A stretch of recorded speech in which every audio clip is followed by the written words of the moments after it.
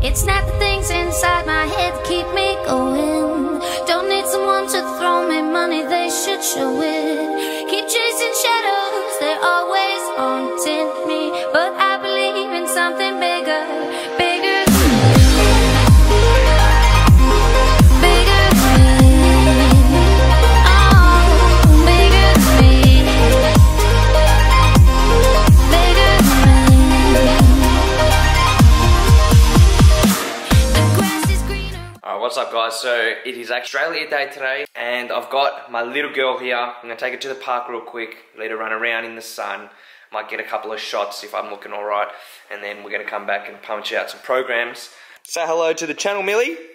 Let's do a little trick. Come here, come here, come here. Roll over. Good girl. Roll over. Roll over.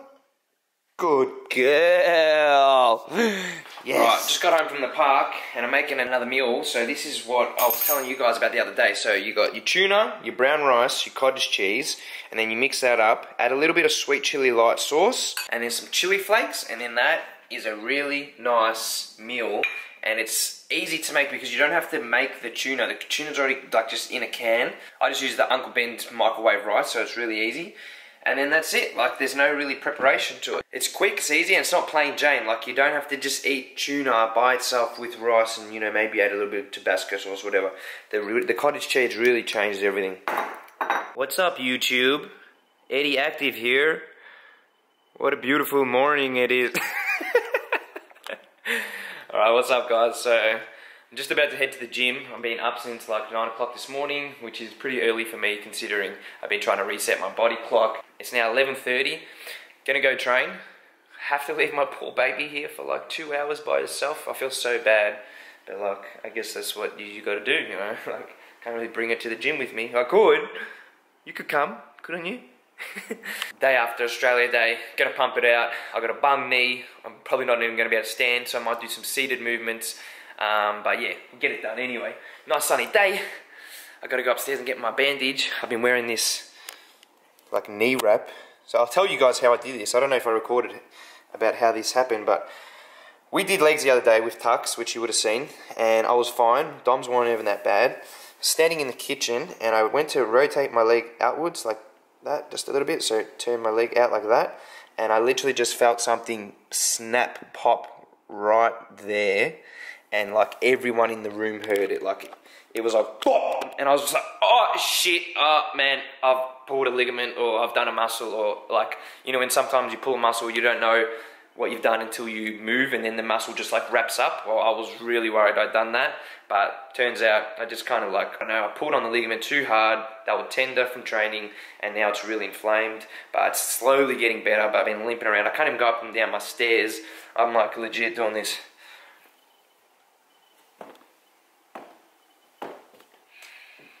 So yeah, I'm going to bandage it up, try and keep the joint stable, and basically just prevent it from doing any sort of rotations like this. Walking up and down, it's not too bad, as long as I keep it straight. Millie, can you grab me a pair of shoes please, honey? Maybe I'm feeling red today. Okay, no worries, papa. I bandaged it, and just to let you know, it's not my actual patella joint, like my knee joint that's hurting. It's the tibiofibular joint, which is like where the big bone of your leg and then the little bone that runs up the side meets, right there. When I put pressure on it, it hurts. By putting this bandage on it, kind of keeps it stable. Left foot's not too bad to put on. The right foot,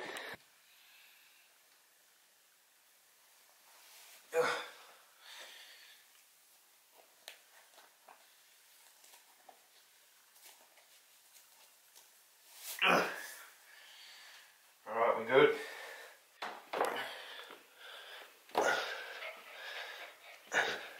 Alright, Millie, you go first.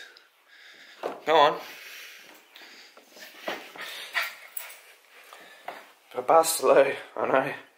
I need to get balusters put in here so I can hold on to something. So I've had a few people ask me what do I take pre-workout, intra-workout and post-workout. So it's pretty straightforward. I just use any pre-workout that I really feel like. So today I'm having beta pump. Then I add in 3 grams of tyrosine, which is a brain booster, so it just helps with your focus, and then agmatine, 1 gram, just helps bigger pumps and delays muscle fatigue. Then I got my intra-workout, which is my BCAAs, pretty straightforward. 2 scoops of amino energy, and then I actually add in 5 grams of leucine, because that's the most important amino acid responsible for muscle repair. So you want to actually add in that, because you probably don't get enough in the ratios that they put in the usual subs. So that's basically it, and then just the WPI protein afterwards with a little bit of glutamine. If you watched one of my other vlogs, you would have seen that I was having a little bit of troubles with the stove. Well, it was just like going tick, tick, tick, tick, tick, tick, tick, not lighting, and then all of a sudden it went boom, and I didn't even know I had hair on my fingers until now, but it full singed the hairs on my fingers off. I didn't even know that I had hair. Let's have a look at the other hands. Although apparently I do. Anyway, okay. Whoa, whoa, whoa, whoa. Diced up some tomatoes and onions. I'm going to put that in there with the mince, and then I'm just going to let that cook together. And then that's basically it. Separate it into containers, and you got a little bit of extra flavour. Simple. Chicken preparation is everything. These are like my backup meals, so like when I don't have something to eat, I know I've always got something clean in the fridge ready to go. I don't have any carbs with this meals because I usually just microwave brown rice packets, throw in some veggies on top, whatever. They're like backup meals. What I'm saying is, if you don't have your shit organised, you're more likely to snack on other things in the house or go out for dinner, like on a Friday night, if you don't have something ready. Just a little trick, after you put them in the containers, make sure you let them cool down to room temperature before you put it in the fridge. Otherwise, they'll go all yucky. Especially if you've got brown rice in there as well. You always want to make sure that rice is cooled down before you put it in the fridge. Millie, sit. Stay. Stay. No. Stay. Good girl. So I've really been struggling to get my meals in since I've been back from Thailand, because I'm just used to having only 3 meals a day. So what I'm doing, like right now, in between my lunch and my dinner, I'm trying to fit in another meal. So I'm just having a protein shake with banana and ice. I'm going to blend it up in the NutriBullet, and it's going to be like a little bit of a smoothie. Just to kind of get my calories up to where they need to be in order to grow, because it takes a little bit of time before your metabolism kind of starts to speed up and you can start eating 5-6 meals a day. So this is just like a liquid meal basically. Alright guys, quick outfit change, just about to head to the gym. I actually say that every day, eh? Like, just about to head to the gym, like obviously. Anyway, I'm drinking my Evian water because I noticed I don't really drink that much water when I'm at home, and if I like make sure that I have a good like liter before I go to the gym, I get on huge pumps. Like my muscles are just hydrated, and there's obviously more water in there. So it's actually something that I've actively been trying to do, and really just being conscious of it, because like I don't really think about it too much throughout the day. Like unless I'm thirsty, I don't really drink water. So I bought this bottle of Evian so that I could carry it around my house and just sip on it all morning until I go and train. I've been training with one of my mates, Pete, today. He's a little bit of a shoe collector like me, so I guarantee you he will have on a nice pair of shoes knowing that he's coming to train with me. Not because like we're in competition, but I just know that like when I'm hanging out with someone that I know appreciates shoes, I make sure I put my good shoes on, you know? I'm not just wearing my everyday shoes. So, you know, when he walks through the door, suss out what he's got on. He's rolled up in thongs, but he's carried his shoes in. I told you he would be bringing new shoes. The foam's at Spider-Man's. Yeah. Shoes don't go on the floor. That's it. That's it. We're rolling in style. We're actually not far off. I mean, I was going to buy those at the flights. Yeah, they're so comfy, man.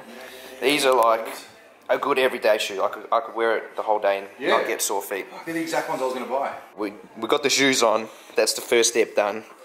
Shorts on, 30 degrees outside. Time to hit the road.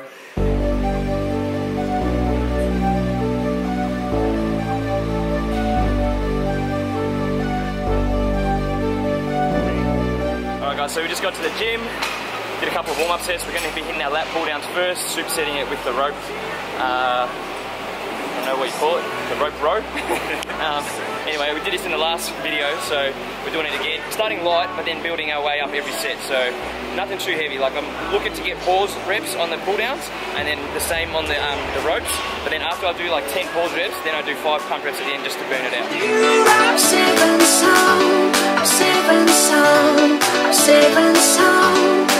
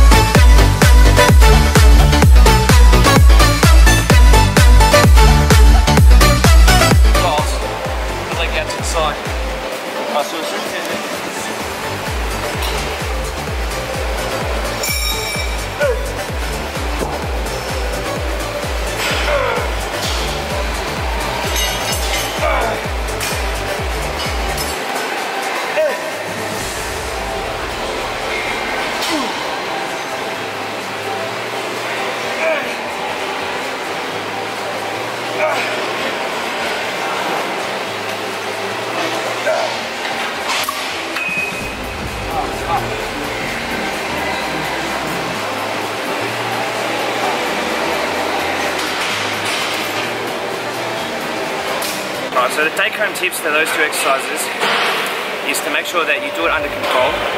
And with the pull downs, I'm looking to basically squeeze at the bottom pole and then slowly release. But use your hands just as hooks, like don't try and hold on to the bar too much with your grip and pull through your forearms and leaning back. You want to stay upright and pull straight down. And then when you're doing the rope one, don't fully extend your arms either. Always keep a little bit of a bend. Keep the elbow flared out so that the tension's always on the lat. And then you pull up and squeeze and tuck the elbow in, squeezing the shoulder blades together. That's going to add in heaps of detail if you superset these two exercises together.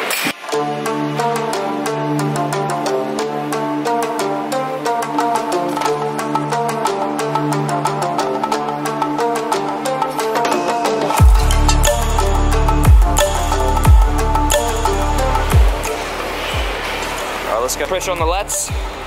There you go. Slow it down. Squeeze and hold. Slowly lever forward. Squeeze now. Good. There you go. Squeeze the shoulder blades together. Boom. Perfect. There you go. Come on, rip it out. Easy.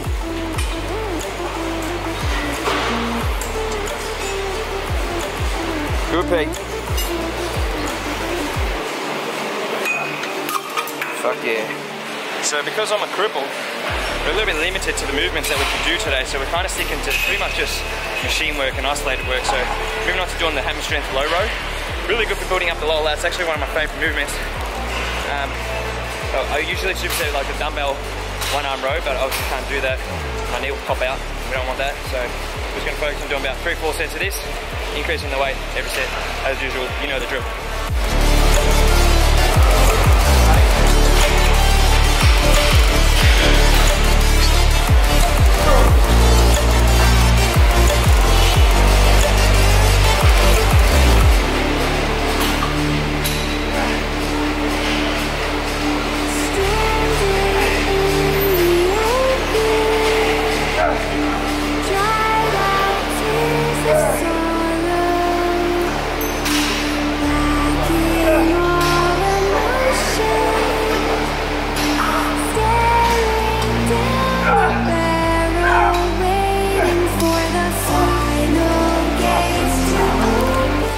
Isolated movement before we do our one arm rows on the machine. So we're basically just in the seated row. Nothing too special about this, but just to make it that little bit harder, or because I can't really secure myself with my knee, I have to sit quite close to the machine, so I'm not getting that much range. So in order to get a little bit more range, what I'm doing is actually rounding my back out a little bit and letting my shoulders roll forward so that I can get more stretch through my lats and rhomboids and traps. And then I'm coming back, arching my back, squeezing up, see my chest out, and then just holding every rep for as long as I can. It's just a little bit of a variation to how you probably normally do it.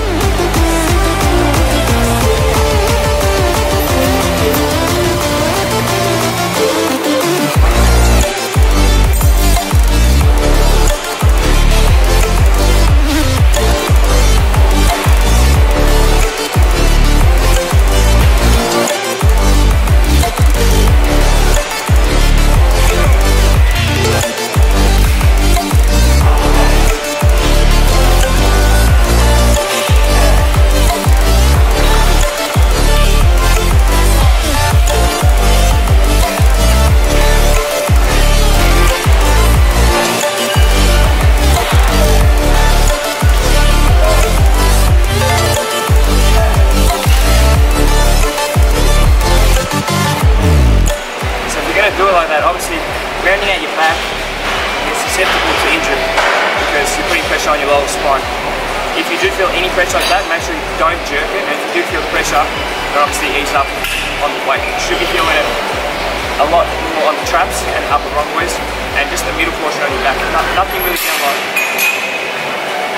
There.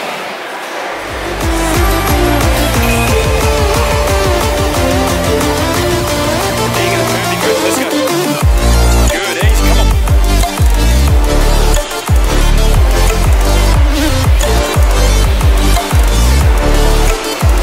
Nice, Pete. We're doing a one-arm movement now, so we're trying to target the lower lats. Now, we're doing it on the machine, so the hammer strength machine, just so it's a little bit more secure. We just went live on Instagram, which is pretty cool, never done that before. Which is why we're filming the last set of this, so I'm probably going to be struggling because we're built up to our heavy weight, like I said, that we do in every other exercise. So probably shooting for about 8 to 10 on this last exercise.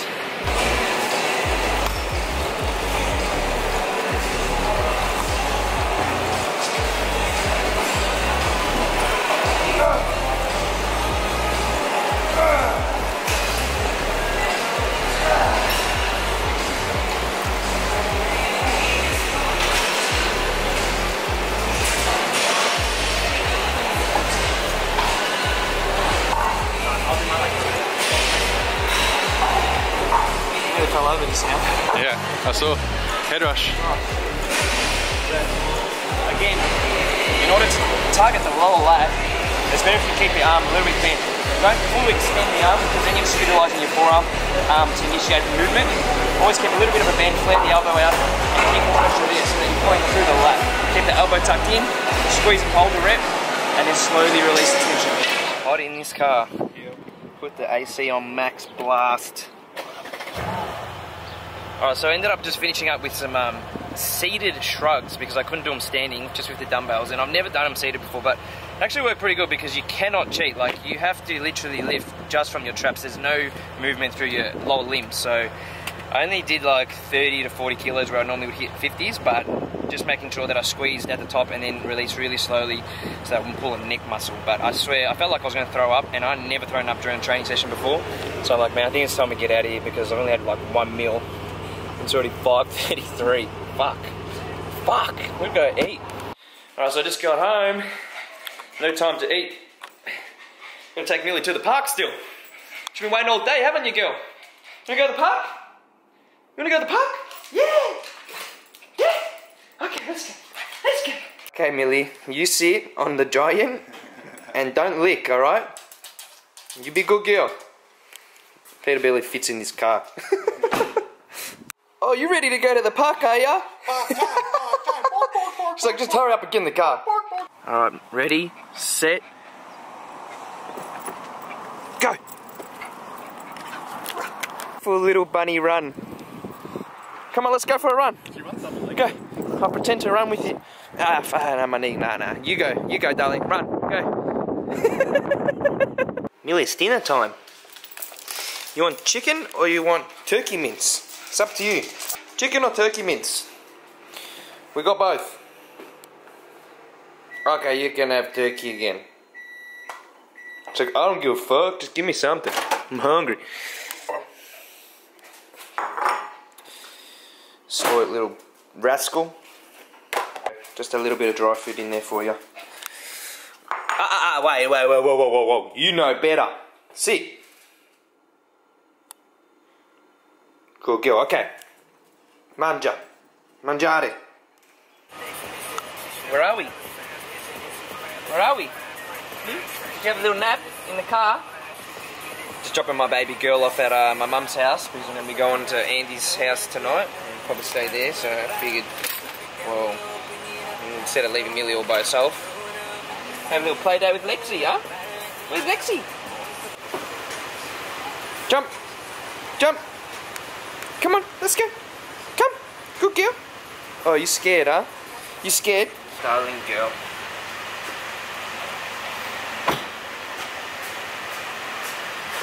Hey! I'm not even excited to see Lexi, eh? Just walk straight past her, catch you later. Hey, darling! It's like, no, I'm coming with you. Don't leave me here with this bloody thing. Bye, darling. You stay night at Mummy's house. Love you. Yeah, don't pick on her, Lexi. It's a revolution.